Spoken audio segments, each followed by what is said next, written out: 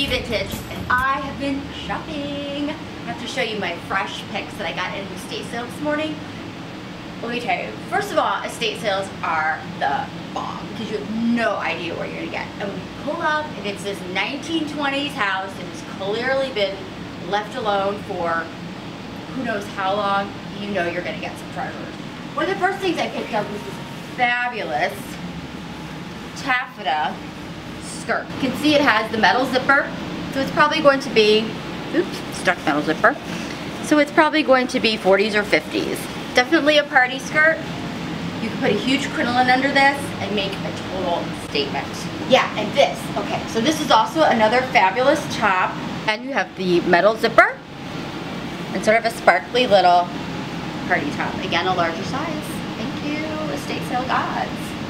Oh yes, and the fur, you always come away with a fur at estate sale. This lovely wrap, probably going to be late 50s or 60s. It is rabbit, but look at the little palms. So cute.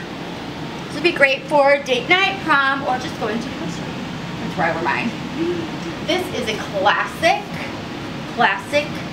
It's called a piano shawl. Usually they had some sort of embroidery. This just has a rose pattern. You can see how it's tucked. You would drape it over the end of your grand piano in your music salon. And a lot of people collect them and they like to wear them.